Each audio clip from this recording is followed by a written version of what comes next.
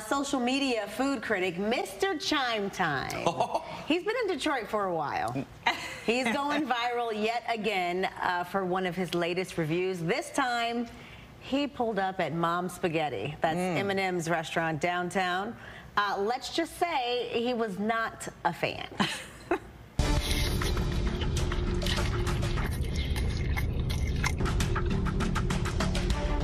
This is by far the worst spaghetti that I have ever had in my entire life. You know, when I tasted this, it kind of reminds me of middle school cafeteria meat.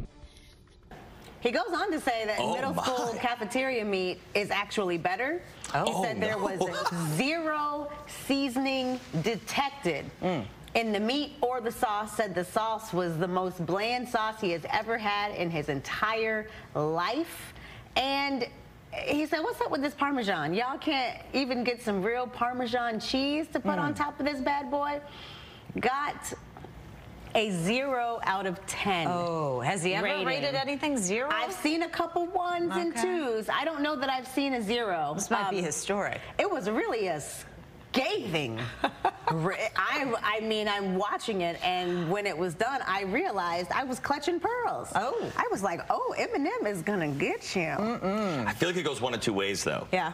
Sometimes negative press is actually good press. Yeah. True. So if he gave it a 0 out of 10 and said it was one of his worst rated restaurants, all of a sudden now I kind of want to try it. Right, right. I want to see it. How could it be that bad? Yeah. No, Al says no good. No? Oh. Mr.ChimeTime, though. I wasn't gonna say He's that. fierce. The streets have been talking about Mom's Spaghetti. Well, you mentioned even the lyric.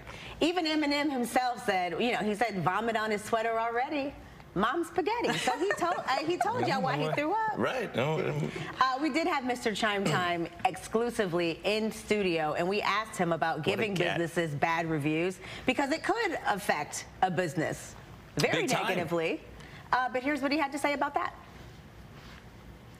I'll be honest with you, I do lose sleep over giving bad reviews because I don't want to do it. But at the same time, if you don't care about giving me bad food, I'm not gonna care when I grade you. Right. You understand what I'm saying? Yeah. So right. If you give me leather shoe bites, leather wallet bites, you know, then I'm not gonna care when I get in front of that camera and light it up. You understand what I'm saying? So that's just how I feel about it. People say you target particular businesses. So he says he's losing sleep. What do y'all think? I do not think he's losing sleep. He looks very well rested. But he does. He does. He looks like he's back at it every morning, ready to go again. He has to give an honest review. Yeah. If he gives everybody a good review, then nobody's going to take what he says seriously. Right. Because then you go and you're like, what is he? Yeah, this is terrible.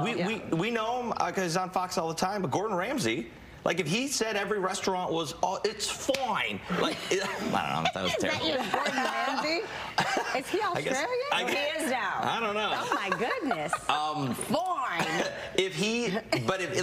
The fact that he is critical and feels that he can be honest about it makes you trust what he says. So Mr.ChimeTime has no choice. Do food critics, I mean, how much do we incorporate reviews into how much we care about what they say? No, I think the people should weigh in on that because don't you always look further down and see reviews? Okay. I definitely, at the very least, I'm going to a restaurant's Instagram page. If you don't have an Instagram in your restaurant, that's already a mark off. I have I'm like, nope, not that. I mean, I want to see pictures. Really? Yeah. Who cares about that? Because I want to see pictures of the food. I want people to be posting about it. Yeah, it absolutely matters. You don't think so? No. Maybe you could be like a hidden gem, not have any of the social media, and it's a word of mouth thing. It's giving like no one's ever heard of it. Nobody cared enough to post it. I don't know. I'm just saying. Maybe there's tell us if there's a hidden gem out there. Like an old speakeasy. Like that kind of thing. You need a password to get into it. I do love that. Leave your phone at the door. Producer Aaron weighing in from the control room. He said hidden gems equals bad secrets. I agree. I agree with him.